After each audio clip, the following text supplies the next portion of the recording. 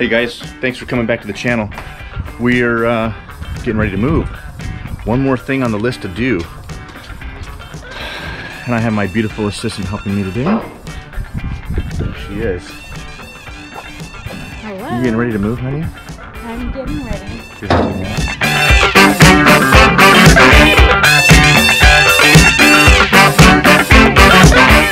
So you guys remember this trailer I scored, right?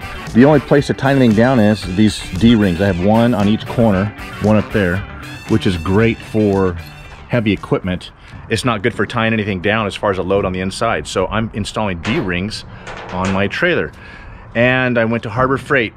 All right, guys, as you guys know, that you guys are following the channel, that we're moving to Idaho. July this year, I think, is when we're coming up there. And I'm a planner. I got all this stuff ready to go. I got a big dump trailer. I got a dozer. If you guys haven't seen that dozer video, I'll leave the link down at the bottom. You guys can go check out that video. And I bought a dozer to fix our road. And that's what I took up to Idaho in this trailer. So, but now we have hardwood flooring and some cabinets and a stove that we got to install. But I have no way to really tie it down inside this trailer. I don't want it bouncing around on the road all the way up to Idaho. So I'm installing D-rings on the inside.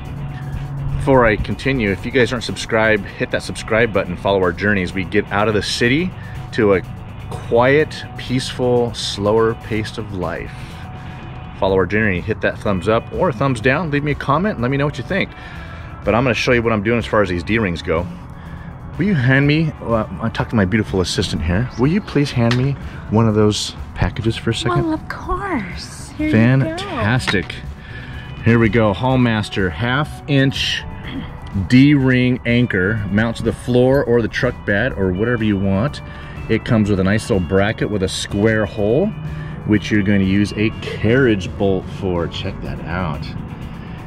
So these things now, this is a Harbor Freight item. It was $4.50 a piece, and breaking strength 10,000 pounds. I would say 10,000 pounds is plenty. I'm going to put one on every one of the upright supports. I'm not going straight into the sheet metal, but let me show you that. So along the bed we have these 2-inch tube steel for supports along the top as well. I'm actually putting these right in here. I've already marked a couple of pilot holes and I've measured 6 inches up, but I'm going to be putting them on the inside of the bed, about 6 inches up on the inside. I could do a strap over the top, but if my load isn't high enough, the strap will never touch the load.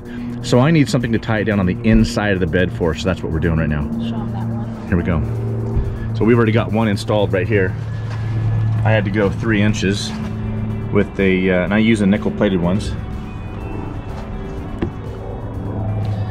And here's the D-ring right there. And I can tie anything I want down to that thing, and it's super strong because I tied it into the main support and not just into the steel. There won't be any flex on this in any way.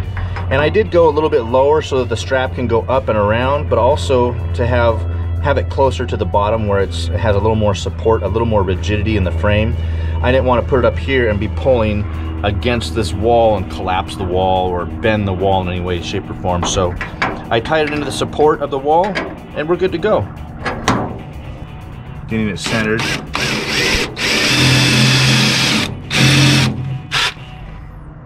These are just pilot holes to start the 3/8 inch drill bit. I tried drilling straight with the 3/8 inch drill bit. It wanted to bounce around and move around. So this is like a guide, and it starts, and I can get that hole precisely square where I want it and the right measurement. Once again, getting my lovely assistant to assist me.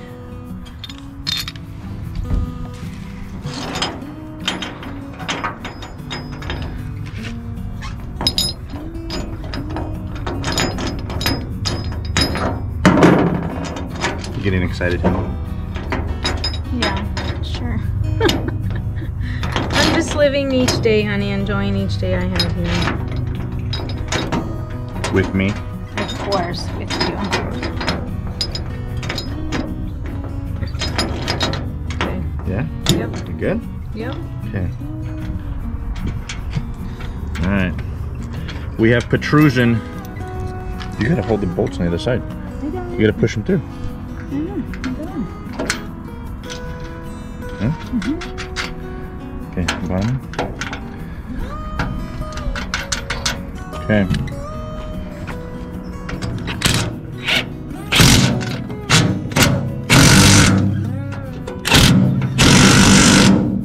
So I did deflect the metal just a little bit. That way there's plenty of tension on these, they'll never come undone. They only stick out an extra 1/4 inch, that's not too bad. My drill bits are getting dull. I need to sharpen them. So my bench grinder is put away in a box. So I'm gonna use my hand grinder.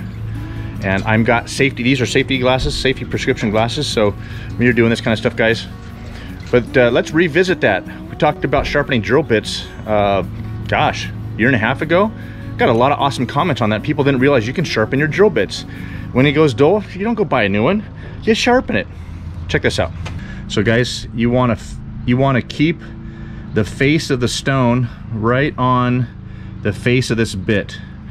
You wanna keep the angle, but you also have to angle it this way just a little bit. You don't want it too flat, otherwise this cutting edge right here won't bite the metal. So you have to angle it this way and this way. Okay guys, so you also want to make sure that you grind evenly on each side. It looks like I got one side is a little bit longer than the other. I need to regrind this side just a little bit. So when you guys look at this, you look at this face right here and this face, you want to make sure they're even.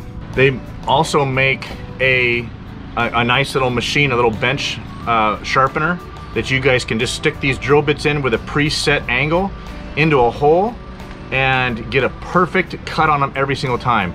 They're actually pretty cheap. They come with a really nice fine stone that are really good for these carbide drill bits. This is kind of the rough and tough field way, but the bench one is way better. Oh yeah. Oh man, look at that. It cuts so good it keeps wanting to bite into the metal and stop. I didn't tighten it very well. Okay. Okay, round 2. We'll edit that. We'll edit that one. Yeah.